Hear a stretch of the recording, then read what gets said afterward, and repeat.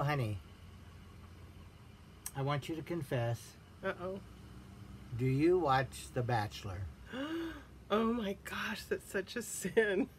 Such a sin to watch The Bachelor. I As know. a Christian. As a Christian sex But- therapist? But I think it's my guilty Oh. pleasure. Okay, a guilty Is it pleasure. okay to have a guilty pleasure? I like to see what young kids are up to, what's going on in the world of love and romance. Yeah. I know they're probably not very, a good... cross-section of real Yeah. reality, so to speak. Yeah, because they're all drop dead gorgeous and blah, blah, blah. But they still have the thinking of the culture. Well, the culture is be satisfied, simple pleasures, guilty pleasures. Just like I just confessed. Yes, sexuality is running rampant. There, as was said on The Bachelor, it's 2019 and anything goes, and I'm a free sexual woman. Well, that kind of sexuality doesn't really satisfy, and these women on the show, they're looking for something deeper, something a little bit more meaningful. So, honey. Yes. Why do you watch The Bachelor with me? Because it's really nice of you. I know a lot of husbands probably would Why do I not watch The Bachelor? watch The Bachelor with their wives. Great scenery. I really love to see what the young people Okay, are what do you up mean to. by scenery? Okay, are you talking about the scenery of the boobs? Be honest. Well, look, okay. They are in exotic places. That's great scenery. The women are beautiful. That's great scenery. They're scantily clad. That's great scenery. Yeah, I have to be careful about that because I am a Christian man. But yes, the world does tempt me to want to look at beautiful women. Well, thank you for being honest, because when we watch it, I always say, "Do you think she's cute? Do you think she's beautiful? Do you think she's cute?" No, not really. No. You'll never admit. And then you go, gosh, they're just hanging out. And I go, nah, I didn't notice. You're so full of it. And I certainly don't want to lust, but I'm also free to enjoy beauty. So there's a fine line there. I get to look at that fine line and determine which honors you and which doesn't honor you. I'm happily married, and you totally satisfy me, and you are a beautiful woman. That really none of those women are as beautiful as you are.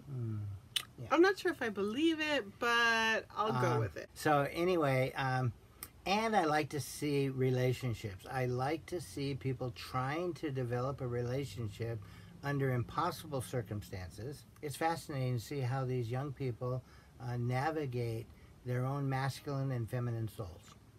Well, let me just say that I think that The Bachelor is staged a lot. I mean, you and I, we did Virgin Coaches, and we know all about reality TV. They tried not to script us, but they did. I believe a lot of it is scripted. Like, for instance... It seems very scripted. I think they had a lot of times where they set Colton up to say, yes, I will be so devastated at the end of this if I feel rejected, if they're not ready to get married. Yeah, my greatest fear is they don't love me back. Yeah. And then Cassie, bringing her dad in, is totally staged. I mean, he flew all the way to Peru? Yeah. Wow. I think that was on ABC's dime. But anyway, so besides that, it is impossible circumstances. I like how you said that. And it's kind of interesting to see what stress does to people and how they are really raw and, emotional, as we can see with Cassie and Colton this week. Anyway, what do you like about Colton? I think out of all the bachelors, Colton's really great at handling the women's hearts really well. Yeah. I think I've liked Colton probably better than any of the men I've ever seen on The Bachelor or The Bachelorette. He's good looking. He's athletic. They always take him. Yeah. What is this shower? I don't really want to see him taking a shower all the time. Yeah, so I think Colton is very sensitive. I think he can carry a conversation. I think he listens well. I think he asks good questions. He does. And he's vulnerable. He cries. He's not afraid to cry. He seems to be, like you said, really sensitive, which is surprising because he claims to be a virgin. And I think there's a lot of hype about that. It's kind of ridiculous, really. And it was getting a little old. Yeah, and it became a conquest for some of the girls. Can I be the one? Yeah, like Demi. Which is like, oh my goodness, that's really not what you want to be known for. But anyway, it's a different generation. I guess I could just say, like, you know, you and I have done virgin coaches, and then that was like so shocking that, you know, people in their 20s could be virgins still and then not have sex before marriage. Yeah. And yeah, he's a very interesting young man, and we'll talk more about this virginity. Yeah. And what it really means. So, another big player is Cassie. So what do you think about Cassie? Yeah, that was really sad last week about Cassie, but ABC has this great picture on their website with all the girls, and then there's Colton in the middle, and right next to him is Cassie. By far, she is the most gorgeous. Like, there's just so much, you know, beauty there. And I'm not just talking about external beauty, although she's quite beautiful, but there's an internal beauty in her too that's really breathtaking. She has a great smile. She's a beautiful young woman. Yeah, really sweet. So she has been my favorite since the very beginning. Yeah, you didn't see her doing a crossword with anyone. I mean, there was a few challenges there when people were accusing her of things that may or may not be true, but she handled even that really well with grace. Yeah. She didn't backbite or talk bad about people, or at least they didn't show it on the show if it did happen. There's one thing about Cassie. What's that? I don't think she knows about her true beauty. Colton sees that in her, but I think she doesn't see that. Cassie has an internal beauty, and that's because we know through Inside Scoop, because our daughter went to Biola University, and through the grapevine she knows that Cassie went to Biola as well. So there's a very good chance that she's a Christian. Well, you know, Biola University, they have them sign the waiver. No drinking, no dancing, no smoking, no bad stuff. No sex. No sex. That is totally a Christian taboo before marriage. Right. So she does have an innocence about her, but she also has a very sensual side, as we start to see on some of those dates where what do they do? Yeah, so what's funny, like, we saw her like so chastely dressed, and we saw her innocence and her purity and all that, and then she goes on a date with Colton, and all she does is make out with him. She gets in bed with him, and they make out there. Who else knows what else went on? But anyways. Oh, honey, come on. No, like, really. This girl. They're very sensual together. Yes, and there's something that I love about that with Cassie. I love that she lives out of her sexuality, but then I don't like so much how she was really giving away so much to him and playing. Like, men, here's the thing about men.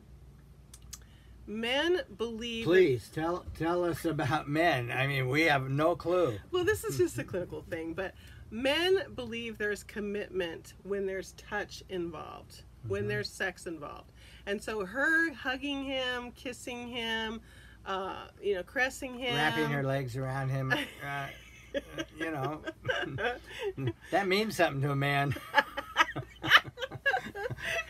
For sure. What do you mean you don't love me? Shock of all shocks. Talk about who was shocked at the end. Usually it's a girl who's leaving to go home and didn't get a rose. Well, poor Colton, totally shocked, because this girl was totally making out with him and giving him all sorts of affection.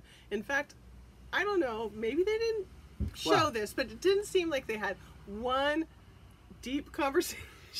Not on the dates, but, you know, they really emphasized the kissing and his hands holding her buttocks. Yeah, yeah.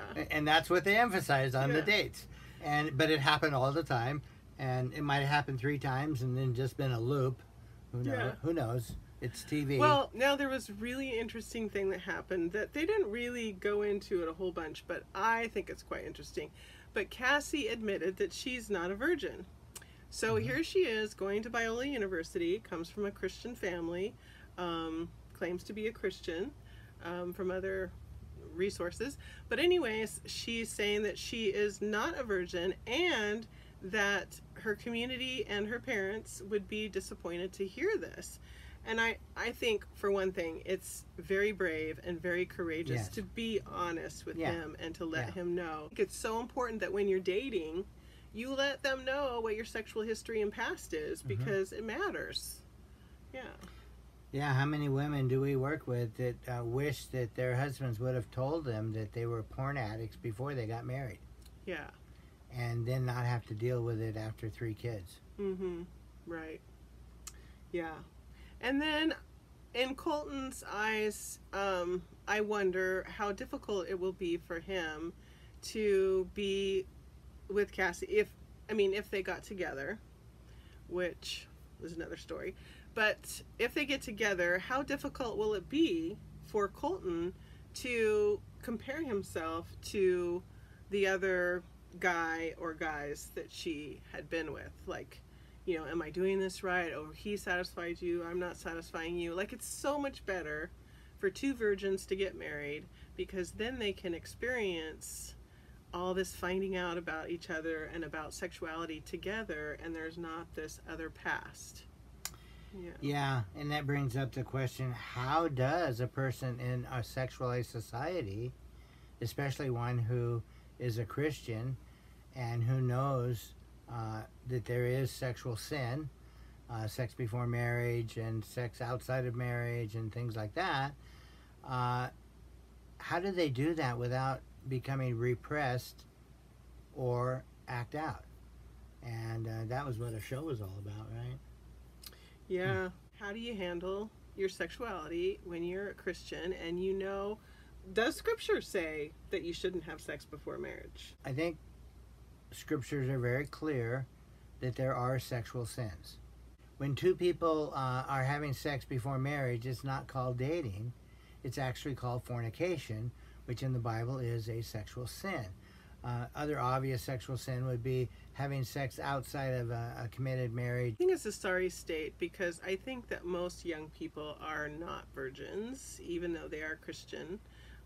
Most of them aren't going to church anymore. They find their church online, and we're hoping we're one of your onlines. These old fogies, believe it or not, we might have something interesting to say, because we've lived it all. Believe us, we've lived it all.